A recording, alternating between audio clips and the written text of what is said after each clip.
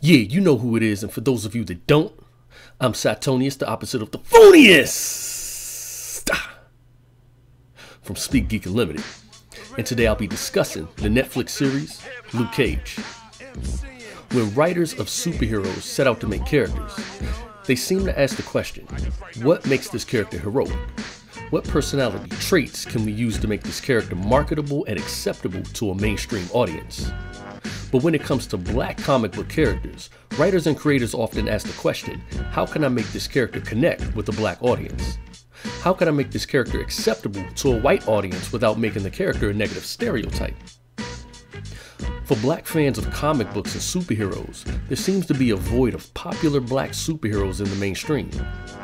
The closest thing we've had in terms of a well-known black superhero was Wesley Snipes as the Marvel character Blade, and more recently, Luke Cage. Luke Cage is a character born from the blaxploitation era of film. That era of film reflected a post-civil rights, post-Vietnam, anti-establishment version of black masculinity that embodied an honorable but slightly toxic version of black heroism. Characters like Shaft and Dolomite were either jaded cops or pimps turned anti-hero. Luke Cage existed as the anti-Superman. Where Superman was an innocent country bumpkin, Cage was a cynical, world-weary street dude. Where Superman was a wait-till-marriage type of character, Luke Cage was hypersexual. Because Luke Cage exists as Superman's opposite, and Superman is one of the most merchandisable characters, the question arises, how do we bring Luke Cage into the mainstream? Or does Luke Cage even need to be in the mainstream? One of the main problems with Luke Cage is that he isn't altruistically heroic. Back in the mid-2000s, director John Singleton had plans to do a live-action Luke Cage film with Tyrese or 50 Cent as Luke Cage. And we could talk about how shitty that would have been in another video at another time, but the film was never made. Fast forward to September 30th, 2016, and we have Netflix's Luke Cage. Starring Mike Colter as Luke Cage, this series is interesting.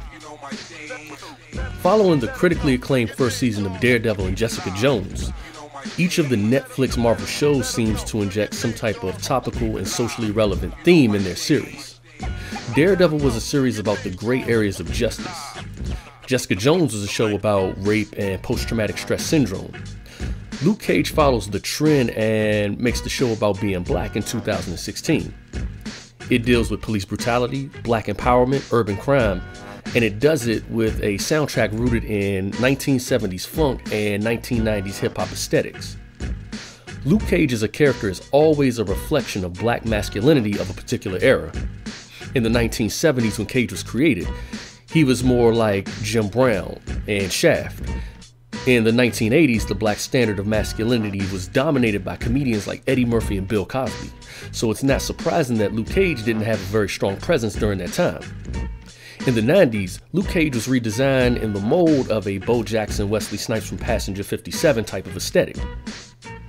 Once we got to the 2000s, where hip-hop culture solidified black masculinity as mostly thugged out, Luke Cage's look reflected that.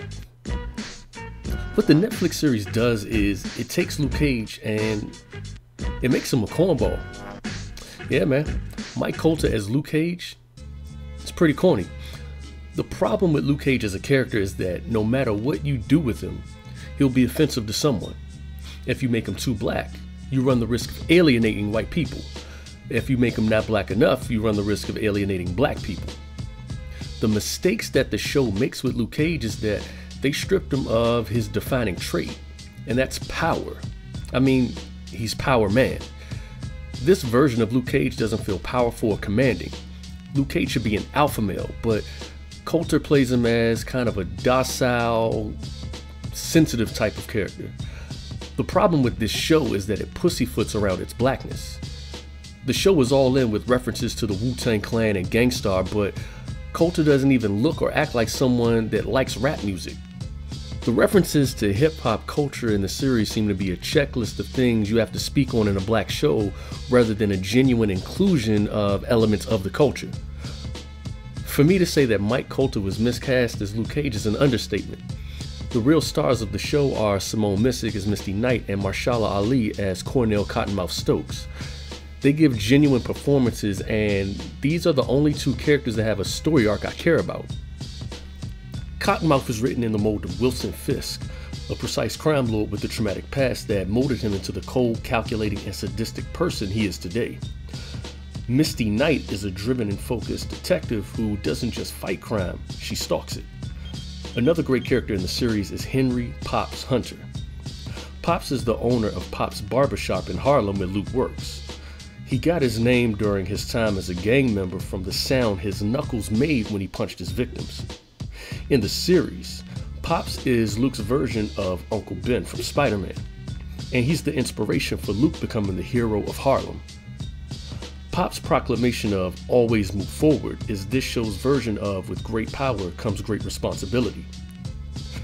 Other characters in the series include Mariah Dillard, aka Black Mariah, played by Alfre Woodard, who instead of an overweight gang leader like she is in the comics, she's a corrupt politician and the cousin of Cottonmouth, who are both the grandchildren of Harlem crime boss Mama Mabel Stokes. Mariah is an interesting character because she's different than Cottonmouth in the sense that while he indulges in the criminal lifestyle, she just views it as a means to an end. Mariah's main goal is to use Cottonmouth and his criminal resources to rebuild and uplift Harlem. Mariah and Cottonmouth are opposite sides of the same coin. While Mariah wants to rebuild Harlem and make it a better place to live, Cottonmouth wants to control it through crime and fear. The series is pretty much a war for the soul of Harlem. That's why, in my opinion, I think that Luke Cage not being from Harlem was a bad creative decision. In the series, Luke is a Southern boy. I feel like this was done to remove the possibly toxic urban elements from the character. But what this does is it removes an important element from the character. Luke Cage is a hero for the people. He's street level, and whether or not you think that's a bad thing, that's an important part of the character. I think Luke Cage works best when he's a street dude from the projects. Showrunner Cheo Hodori Cocker seems to want to use this show to rebrand Luke Cage as the upstanding positive avatar for Black American superheroes. And while that's commendable, I don't think that Luke Cage is the character for that. The appeal of Luke Cage and any other black superhero shouldn't just be that they're black, it should be that they're compelling characters. When characters aren't allowed to have any pathos or character conflict for the sake of being too altruistic, the character becomes stale. Characters like Batman, Wolverine, and Jessica Jones are appealing because they have internal character conflict. They have something inside of them that's broken and that they need to overcome. Luke Cage in the series doesn't have that. The series can be broken into two conflicts: Luke Cage and Misty versus Cottonmouth, and Luke Cage versus Diamondback. This show has a serious identity crisis. It doesn't know if it wants to be New York Undercover or Agents of S.H.I.E.L.D. but in the hood. The show we were promised was The Wire, but with superpowers, but I think that's a bit of a stretch. The first half of the series starts strong and brings us into Harlem, with Luke being on the run and working in a barbershop run by Pops Hunter. To me, the first half is the best part of the series, which has a lot to do with the whole battle for the soul of Harlem angle. The writers keep this part of the series focused and grounded. The conflict between Luke and Cottonmouth is all about physical power versus the power of fear and social and financial status.